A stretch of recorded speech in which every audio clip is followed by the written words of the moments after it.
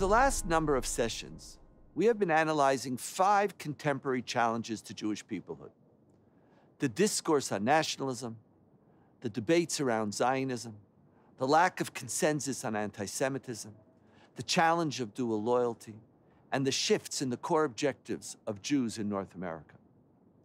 We will now shift from an analysis of central centrifugal forces and begin to explore different ways for conceiving and reconceptualizing our togetherness. What frameworks and models have been used in the past to define and govern the relationship between Israel and world Jewry? As we will show, it is precisely these models of togetherness and peoplehood which are today backfiring. Instead of bringing us together, they're pulling us apart. To reinvigorate Jewish peoplehood, what is required is that we reimagine the content of each model, and more importantly, the relationship they can have with each other. I will then explore these issues in greater depth in an interview with Rabbis Sarah Loria and Lauren Burke.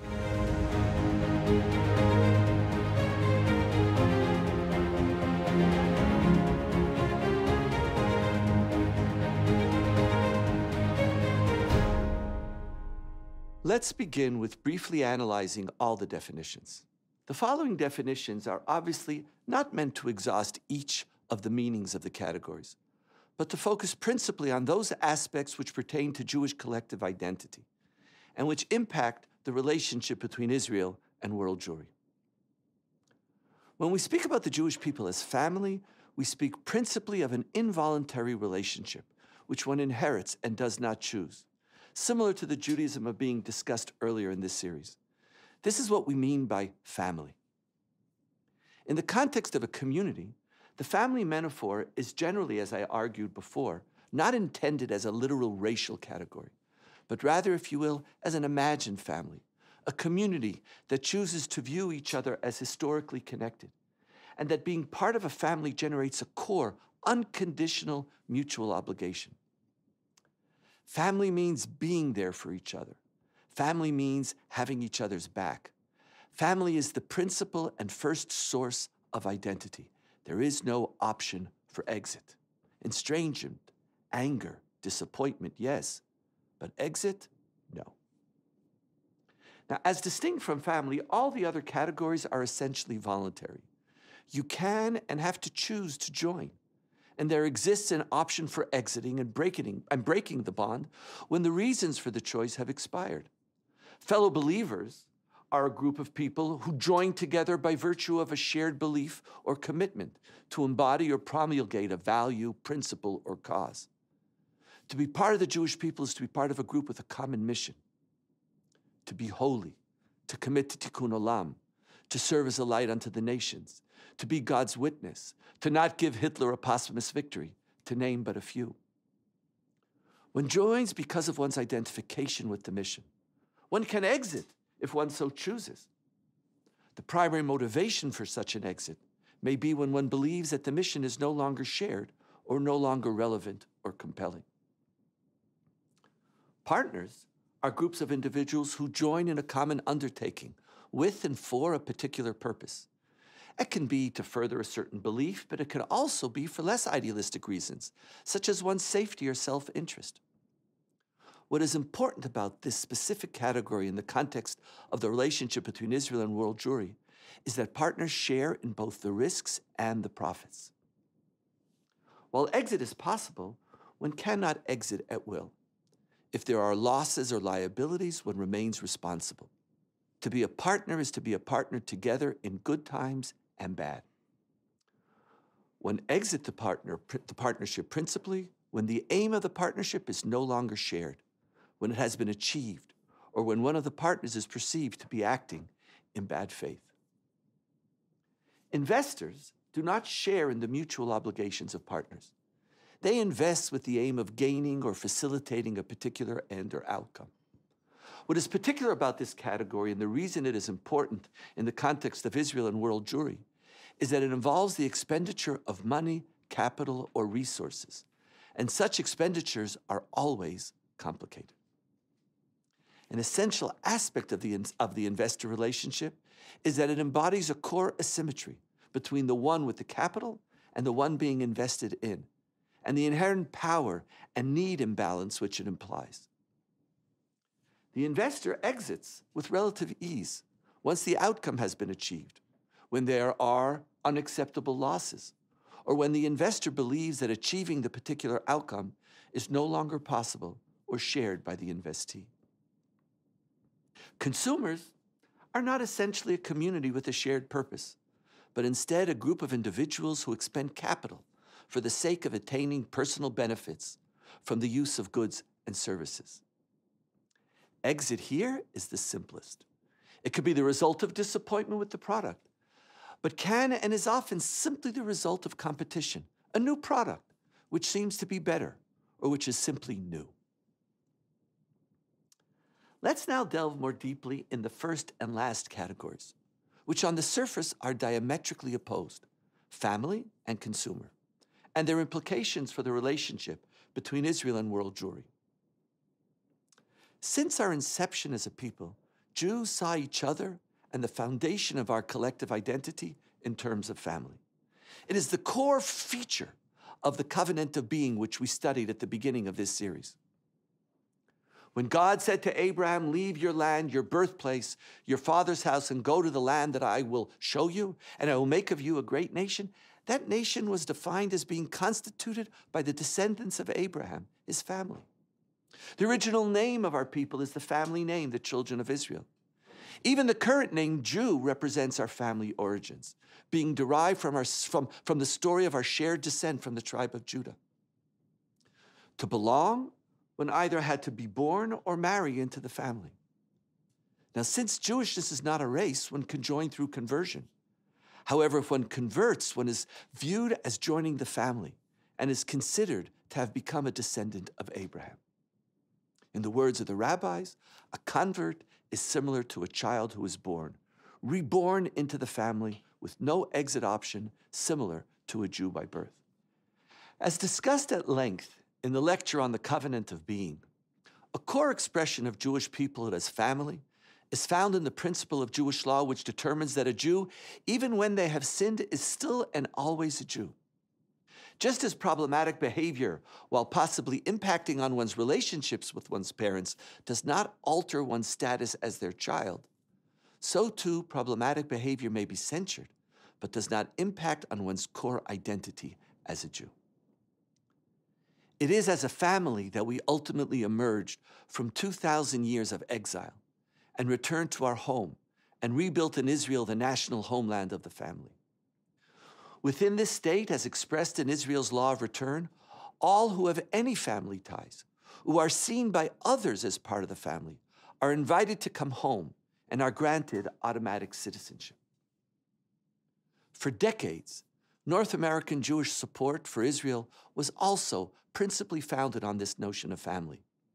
Unlike Israeli Jews, to be a Zionist in North America did not mean a commitment to move to Israel, or even to see it as the center of Jewish life, but rather to support the family in Israel, to have their back. We are one in a way that only family members understood. We do not have to agree. We don't even have to like each other, but we are a family, and mutual loyalty is a given. One of the important transformations taking place principally in the North American Jewish community is that increasingly Jews are approaching their membership in the community and its institutions also from the perspective of a consumer. Jewishness is seen less and less as an inherited and involuntary identity, and more as a choice that one can make. In this context, individuals are asking, why should I belong? What am I getting out of it? As consumers, one only chooses to use a product, or in the case of Jewishness, to actively belong, to the extent that belonging is perceived to be important, beneficial, and adding a value. As a consumer, just as one chooses a Jewish identity, one can also choose a different institution, an identity to the extent that they better meet one's needs. In North America, for example, being American or Canadian can constitute a viable alternative identity to one's Jewishness. North American Jewish institutions such as federations, synagogues, and Jewish community centers, which for decades counted on guaranteed membership as a result of the fact that they served essentially as community settings for the family, are now facing dramatically decreased affiliations. If in the past the Jew belonged, joined, and contributed to the family's institutions simply because they were Jews, together that is no longer a given.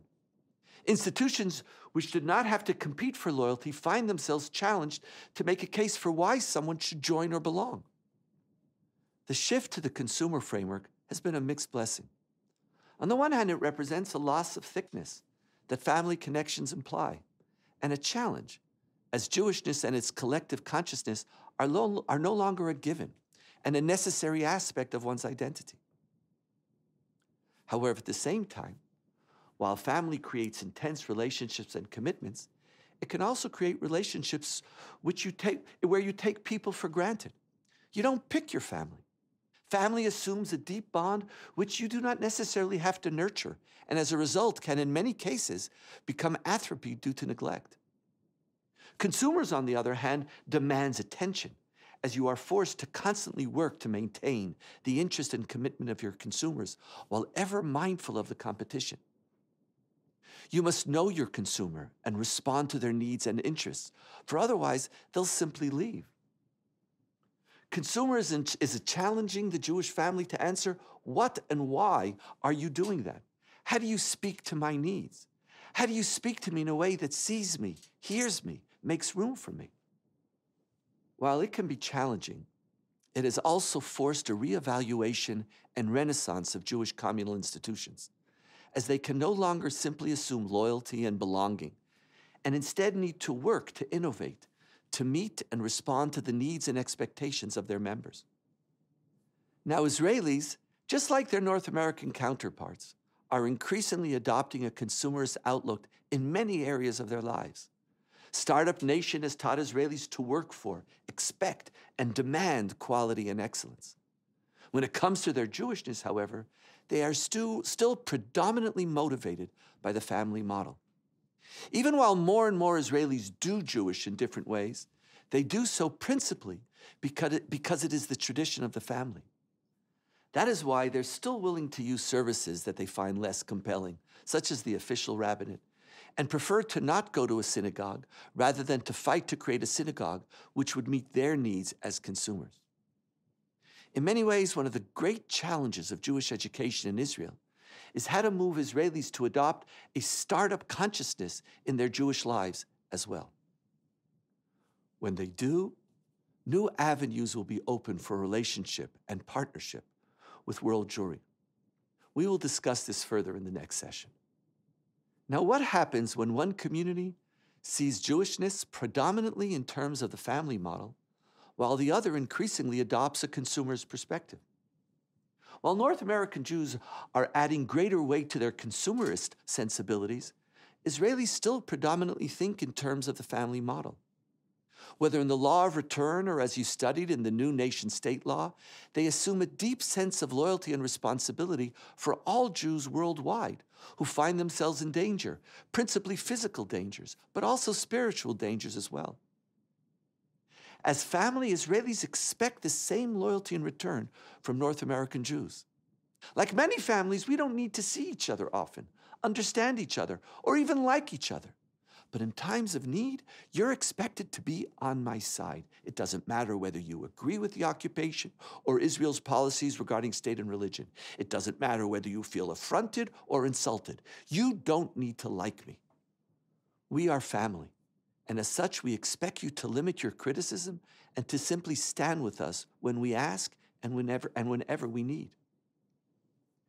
At the same time that Israelis are looking for and expecting family loyalty, consumerist North American Jews are asking of Israel the same questions that they are directing to their own institutions, questions of value, meaning, and importance.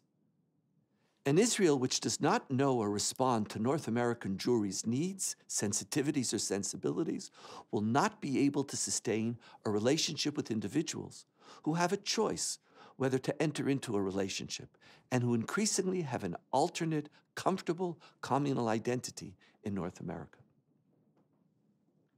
In this context, Israel's policies will not be overlooked and instead will shape the case, either for or against a relationship.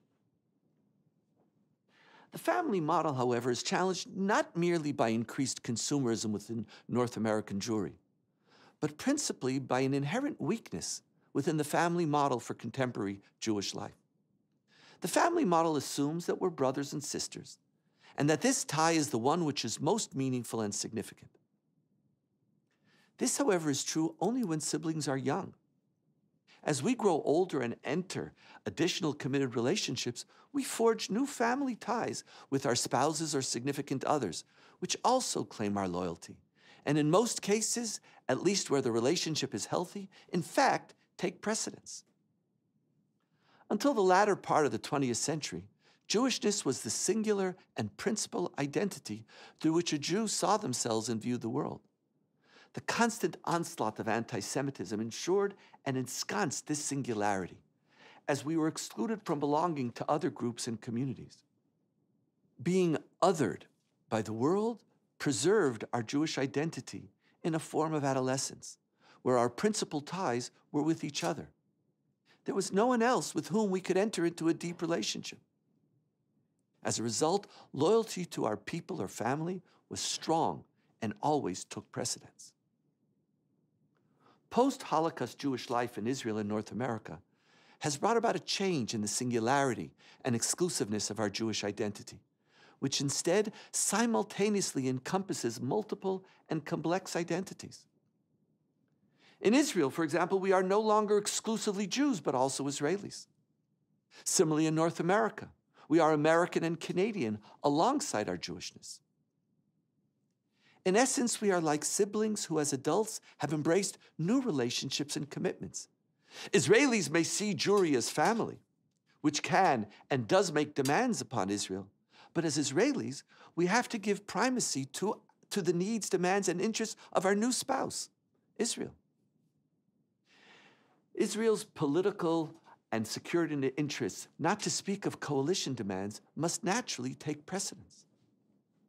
Similarly, American and Canadian Jews have found and built a home in North America. They're not a diaspora and are deeply grateful for the love and acceptance they experience with their new family and recognize the claims it makes upon them. This new mature reality of family with new and multiple commitments is a blessing which 2,000 years of Jewish life aspired toward. At the same time, however, this new reality is the source of significant tension between Israel and North American Jews. When Israel's Prime Minister Netanyahu attacked President Obama and his proposed deal with Iran on the floor of the U.S. Congress in Washington, he felt that he was representing the interests of Israel and turned to his family in North America, the Jews, demanding their support against a policy that he believed to be existentially dangerous to Israel. He turned to North American Jewry as brothers and sisters and demanded the loyalty that family members have a right to expect. What he forgot was that American Jews are not merely siblings who happen to not be living at home, Israel, but siblings who are Americans and who are engaged in a deep and intense relationship with being American. President Obama was not merely the president of the United States, but their president. And an affront to their president was comparable to entering one's sibling's home and attacking their spouse and family. Conversely, North American Jewish leadership experienced Israel's reneging on the Kotel deal as a failure of loyalty. As part of the family, liberal Jews rightfully expected a space in the family home, a public recognition of their legitimacy, not a legitimacy of their Judaism, but a legitimacy of their status as members of the family. They could not understand the government's reversal of support, nor the apathy of the majority of Israeli Jews to their requests. Similar to Prime Minister Netanyahu, they forgot that Israeli Jews, while embracing all Jews as members of the family, have a deeper commitment and give prioritization to Israeli Jews' needs and interests. Most Israeli Jews don't perceive egalitarian prayer at the Kotel as a spiritual need.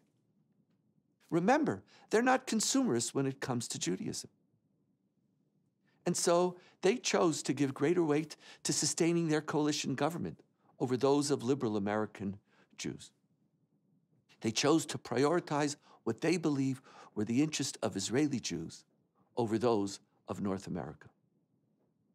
The Israeli mantra, come to Israel and vote, and then we will take your needs into account, is not meant as a superficial dismissal, but rather as an invitation to embrace a hyphenated Israeli identity as distinct from a hyphenated North American Jewish identity.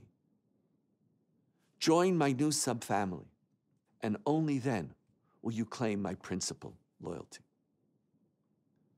To conclude, the family model, which was one of, if not the, central carrier of Jewish collective life for more than 3,000 years, presently faces significant challenges. The first is that it is subject to competition from the consumerist model that is playing an ever-increasingly significant role in Jewish life in North America. While Jewish consumers do not necessarily reject and exclude themselves from the family model, they do not experience the family model as sufficient and demand that Judaism, like the Jewish people, and Israel represent a product which provides meaning and value to their lives.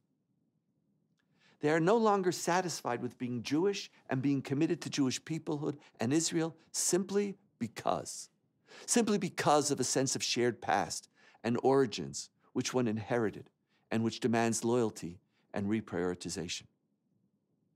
Regardless of how one feels about this consumerist move in Jewish life, whether one sees it as a challenge or a blessing, personally, I believe it is both, it is here to stay. While family consciousness may be strengthened through various educational and experiential interventions, we can no longer simply assume the loyalty of Jews to Israel as a given. We have to earn it, and earning it will require not merely a discourse of responsibilities, but of policies as well.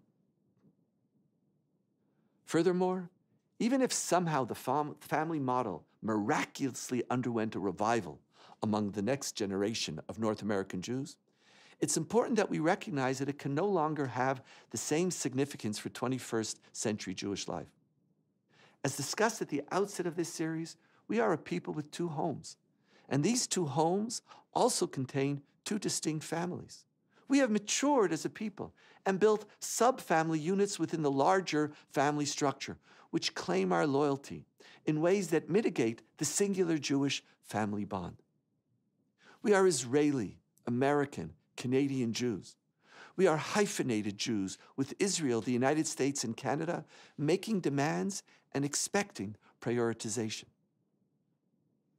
The mythic, idealized Jewish family model of Hine matovu manayim shevet achim gam yachad, how good and pleasant is it when brothers and sisters sit together, cannot be recreated for a contemporary hyphenated, multi-encumbered contemporary Jewish life. Paradoxically, for the family to reinstitute itself in the life of adult siblings, it has to adopt a consumerist consciousness.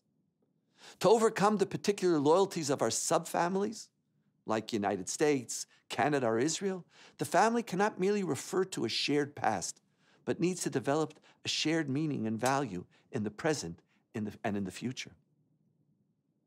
In this way, consumerism, instead of being a threat to the family model, is actually the secret to its salvation. Finally, whether family and consumer compete or complete each other, the mere recognition of the existence of the two models is critical in reestablishing a healthy relationship between Israel and world Jewry. Assuming that the other is functioning within one's own predominant model, and without understanding that the other may be functioning within a completely different set of considerations, is a prescription for mutual alienation. As in all relationships, we don't always have to agree with each other. But if we understand the other, we have the possibility of avoiding conflict, developing greater mutual respect, and beginning to lay solid foundations for a new shared future. Thank you.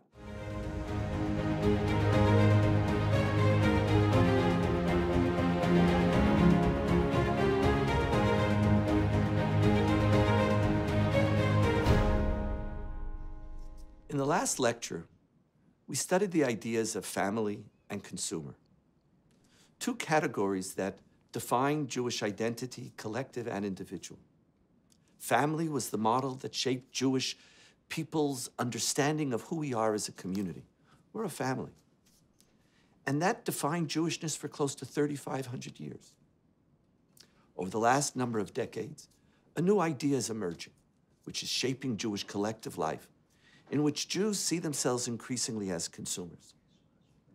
Today, we're joined by two rabbis, Rabbi Sarah Loria and Rabbi Lauren Birkin. Two rabbis who both work within the community, within congregational settings, but not exactly within classical congregational settings. And I want to talk to you about that. Lauren, what is the nature of the congregations that you serve? And how do you experience the impact of consumerism on North American Jewish life? Well, as director of rabbinic programs at Hartman, I have the privilege of working with hundreds of rabbis, most of whom are working in synagogue settings. And I'm also the spouse of a congregational rabbi in Miami. And so I'm deeply immersed in what I see as a deep anxiety that many rabbis face about membership and the declining dues-paying membership of so many synagogues in North America. And I think that rabbis are really facing a catch-22, because living in a consumerist culture where people are addicted to instant gratification, to tangible benefits, to peak moments, rabbis feel an inordinate amount of pressure to perform in those peak moments, to give the most outstanding high holiday sermon, to give the most innovative and transformative bar mitzvah service. Because if they won't, people will leave? Because it's the one time in the year they have to deliver to a dues-paying member the product that that member is paying for in kind of that transactional relationship, the one time they have to touch people's souls, but also the one time they have to retain members in a competing marketplace where there are other options. And the challenge is that on a deep level, rabbis know that what humans are yearning for and longing for is a sense of belonging and community. And the consumer doesn't know that? Well, the consumer that wants those peak moments and maybe will only come in an episodic way one time a year, want to walk in that one time a year and feel at home and feel welcomed and feel fully themselves and be able to be open and vulnerable. But we know from a family model that that's not the way relationships are formed. We know if you think about families that live far apart from each other, that maybe see each other once a year on Thanksgiving or for a Passover Seder, and the immense pressure families feel that that one meal should be the most perfect family experience of full joy and deep bonding to last until the next year when the full extended family comes back together. And I think it's why so often holidays can be deeply disappointing and depressing because... So are these moments deeply depressing for the rabbi? I think I think for rabbis, the moments feel insufficient. They're necessary, but not sufficient. We need those peak moments, but when you think about what creates a thick fabric of a family, it's the ongoing, sustained, often boring and mundane daily interactions. And so the consumer wants family, but sets up a model which gives them something that they think they want, but that in fact they don't really, it's not going to give them what they really are looking for. I think that's a sad story. It's a challenge. Sarah, what's your experience? I love the idea of Judaism being a family. I run a synagogue, version of a synagogue, an adjacent synagogue out of my house. I run a community out of my house called Beloved. And my family... At your house? At our house. So my family is there. We have 4 floors in the house, and when we're having prayer on the first floor, my children are yelling because they don't want to go to bed on the second floor. So if anyone is invested in sharing the model of a Jewish family with her community, I would say I am in it. And I think in this moment in American life, consumerism has gotten into our bones in a way that is heartbreaking. And so I had never thought about consumerism the way you talked about it, which is that it really allows for us to create a marketplace in Jewish life that is vibrant and wonderful, which I am excited about. But what I often see in the consumerism part of America is that people are not,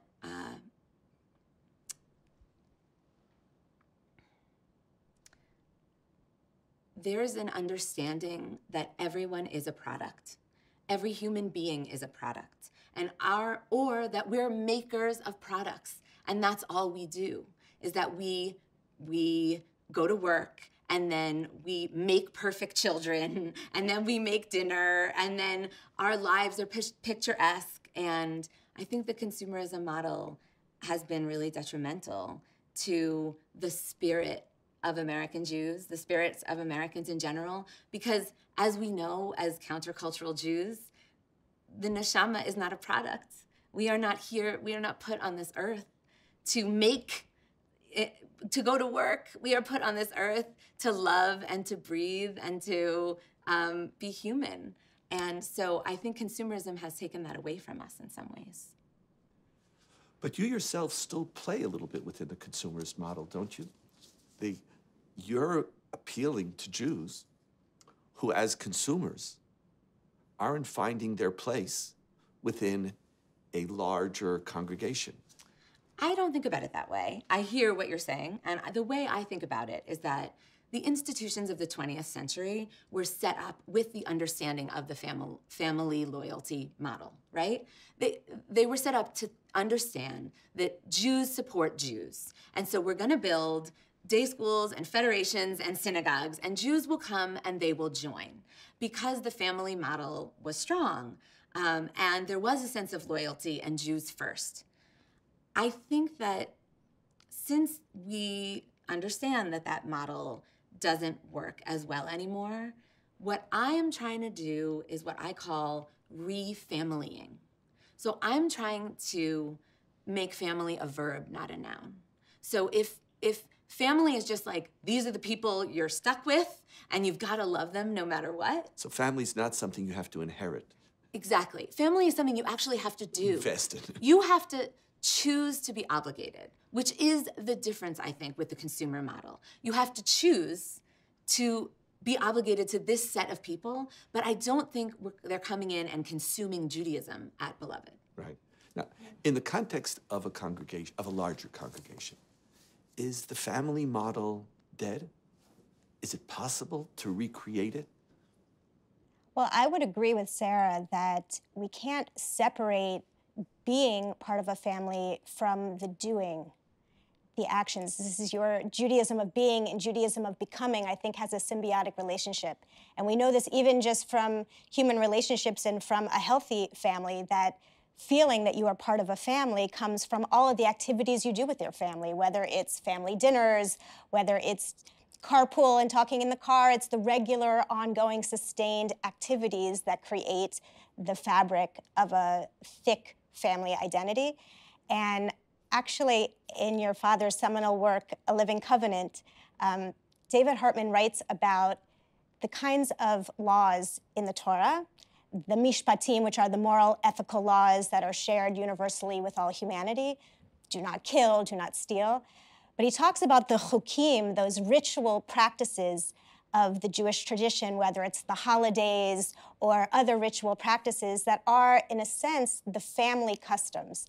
Those particular practices are what create that sense of family ties and family memories. And so I think there needs to be a balance in a relationship between feeling part of a family because that's just who you are, and all the things that you do in an ongoing, sustained way. So coming to shul is almost, coming to synagogue is almost, it's not coming to the family that you're coerced to belong to, but it's actually coming to your family story. Right, and the challenge is if you only come once or twice a year, how will you create that? That's the great challenge. So the problem of congregational life is not the family model. And both of you are speaking about how people really want the family model. That you want to turn into a verb. And you were speaking beforehand about how people, they really want to feel connected. The problem then is that we want family, but we're not investing enough to actually create a sustained one. It's, as you said before, and I'm going to see you once a year. What type of family do we have? So the synagogue, it's not that the family model is dying, but that the frequency, the bandwidth, undermines it because you don't feel it, and then you become a consumer. Danielle, you spoke in your lecture about how consumerism can actually help lead to excellence because it inspires rabbis and Jewish communities to create experiences of real meaning and quality. And it makes me think about the way in which peak experiential moments can then become the seed for ongoing family. And I think we see this a lot in synagogue communities. Ironically, I think we see this in Israel missions for so many American synagogues, taking a small group from a large synagogue and bringing them on a 2-week journey to Israel ends up producing years and years of committed members who feel deeply bonded with one another as a mini community, a chavurah within the larger synagogue. They become the future lay leadership of the synagogue. And out of that peak moment where many families are, in a sense, purchasing an intensive Jewish identity investment for their family, and it's an expensive investment. But it's like a family vacation. But it's more. It's but it's a pilgrimage. I take my whole family on vacation so that they'll have intense. Families invest in that as well because they know that it's those memories, this building of those intense experiences that will then kind of fuel that. I want to come back to the Israel model in a moment because something really interesting is happening where you come to Israel not to be at family with Israelis, but to be at families with yourself. Right. And I want to come back to that in a moment. But how do you feel this idea of creating family as a verb through peak experiences? How do you relate to that? I would say what we're doing is the exact opposite. We're doing the weaving of relationships. It's not about something out there. It's about something in this room. That's why we do our work in our living room, because you can only have 40 or 50 people in our living room, and we have to look at each other. And it's very down on earth, not at the peak at all. I think that what our people experience in the capitalist consumer culture that we have is that they themselves as human beings don't matter. It's what they can think about and create and produce that really matters. And then they go out in culture, and that's what they experience. And then they come to Beloved, we hope, and they experience that they themselves matter, that their spirit, it matters that they're there. And not just that any 50 people are there, but that each one of those people, it matters that they're there. And if that's a peak experience, then great. That's their peak experience. That I look at them when they come in, I'm so glad you're here. There's wine in the kitchen. And then we sit together in the living room and we have an experience of being with each other, sharing in small groups. But the size of your community gives you opportunities in many ways. What you're talking about is creating peak experiences for smaller numbers of communities within a congregation that has thousands of people. So is the future of North American Jewish life to move to smaller ones, or do we stay, or is it the larger ones breaking down, moving back and forth? Because what Lauren was speaking about is I'm serving, I don't know how many thousand families in this congregation, tens, I don't know how many people. So I have to create these mini communities. Is that where we're going to go, or are the larger communities going to survive, but with these peak experiences? I'm invested in small scale. You're in small scale. I'm invested in small scale. I think if we want to communicate family, it's very hard to do it on a large scale. It just is. You don't start by introducing your baby to your extended family and having any one of them take care of the baby. You have your immediate family. And so if we're going to show people that you're part of a bigger story, they have to feel it in their bodies. And so when they're at Beloved, they feel in their bodies, you are part of this story here of the 50 of us. And we have what I called an ancestor wall, which is that we have pictures of Beloved's people who have died, people who they've loved who have died on the wall with a mirror. And so they know that their people are in this room with them, and that they are also present in this room through the mirror. And I want them to know, you are here, your story is part of this place. And I cannot do that on a large scale. And I do actually think that large congregations. Angela Buchdahl said when she took the reins of Central Synagogue, she said, I want to make this place bigger, meaning I want to live stream our services, which she does, and I want to make it smaller, meaning you can't feel this sense of intimacy in a huge place. You have to have that small family model. I hear you. It's really interesting how these two models of family and consumer are alive in both of your institutions in very, very different ways, and how you dance or speak to people who come with those two models, and how also, in many ways, you're both trying to revitalize a family model, one within a smaller structure, and one by creating peak moments within a community. I want to shift now for a moment on the way you experience family and consumerism in the relationship to Israel. You spoke about Israel as, I don't know, the vacation, the Disneyland, the place for a peak moment for your community to feel family with each other. What about an experience of family towards Israel? And how is that creatable? Do the peak moments do that? Or is that something that the 6,000 to 10,000 miles away just makes it irrelevant? I think that's a real challenge. I think that you're correct that most Israel missions, Israel becomes the product or the tool for strengthening American Jewish identity in local communities back in America. And it's not about creating genuine family relationships between American Jews and Israelis or a deep, nuanced understanding of Israeli society. But I do believe that it is possible to create a more nuanced and rich relationship with Israel. A family one? I do believe that. I believe it can happen through education. Through education. Because in addition to peak experiences that can be immersive and short-term, ongoing rich education, which sometimes it can create that family model. So in many ways, what you're doing is exactly, you're doing a Sarah move when it comes to Israel. You're saying, I can't create peak experiences which create a family with Israel, but I have to do sustained long-term engagement with Israel. Does that then create family? I think it creates a sense of obligation, commitment, mutual understanding if there is a genuine process of engagement with ideas, with texts, and with people and relationships. And I think the challenge in a consumerist environment is whether people will make that commitment the time that it takes to do the learning and the dialogue. Because you asked if it's possible to create relationships with Israel. I think one of the obstacles for many American Jews today is that they are engaging with Israel in sound bites, in alerts at the bottom of a TV screen, in the way in which social media approaches any topic in short form. And Israel is so complex and so nuanced, and there's no way to unpack the layers and layers of complexity and ethical dilemmas and different ways in which American Jews can understand their Jewish identity in this era of sovereignty without taking time to study, to grapple with dilemmas. It's like family is only strong when you actually spend the time to know each other.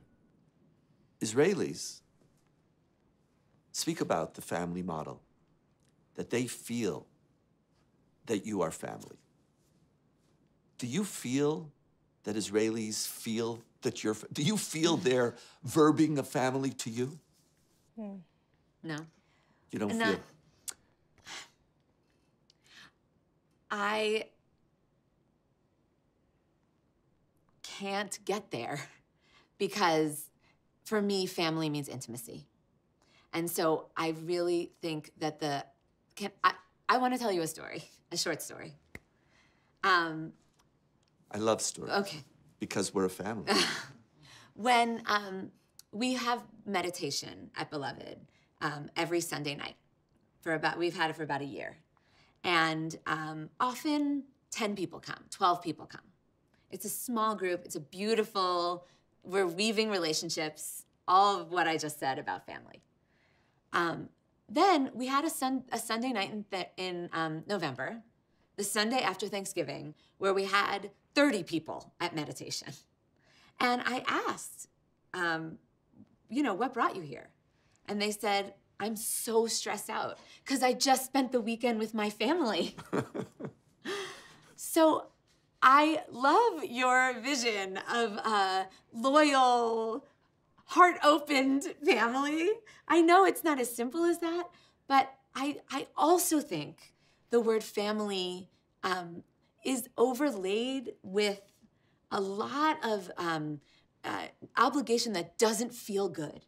And in a culture where you get to choose what you're obligated to, why would you choose something that doesn't feel good if it's not actually your immediate family who you are forced together with on Thanksgiving? I'm not saying this for all people. I'm just saying this was an experience we had at Beloved. So I just am excited to think more about the in-between. There's something about choosing to be obligated and finding meaning out of that choice that feels like it's both family and consumerism and not extreme in either way. It's interesting. Yes, I also have a story I want to share, and it's also related to that question of family. I think that what is so attractive for people about being part of a family is feeling accepted, feeling seen, feeling known. And we recently had an encounter between a group of North American rabbis and a group of Israeli rabbis for a week, an intensive encounter. Maybe the first time Israeli rabbis and American rabbis had that amount of time to dialogue and to study together. And there was a very powerful moment when an American rabbi said to the group, "I'm so pained that I've spent my entire adult life learning Hebrew, studying Zionist thought, studying Jewish text, feeling that it was my responsibility to get to know Israel and Israelis, and I don't feel it reciprocated. It feels like a one-way street. Have you ever read the hundreds of years of Jewish thought that have come out of the conservative movement and American Jewish thinkers? Have you read our stories?" And it was one of those moments, those aha moments, and the Israelis felt, wow, we haven't read your hundreds of years of Jewish scholarship and Jewish thought. We don't fully know you. For Israelis, I could speak for myself, the most significant part of family is loyalty. Is that I will be there for you whenever you need me. I don't have to like you. I don't have to know you. You just have to know that I have your back. And this is so embedded in the Zionist story. This is what we are, a community. Maybe it's the embattledness, but and again it goes back to the tragic model or either tragedy or challenge, that for Israelis, they actually feel they're phenomenal family members. We're there for you. But you're looking for family. We're not looking for instrumental relationships. We're looking for genuine relationships of trust and vulnerability, and I think it's a human yearning, and we don't feel that we're seen and known. Family, consumer, stories, challenge, is it a tragedy?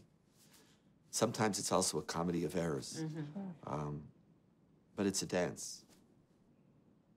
I want to thank you, Sarah and Lauren, for being with us today. Thank you. Thank you.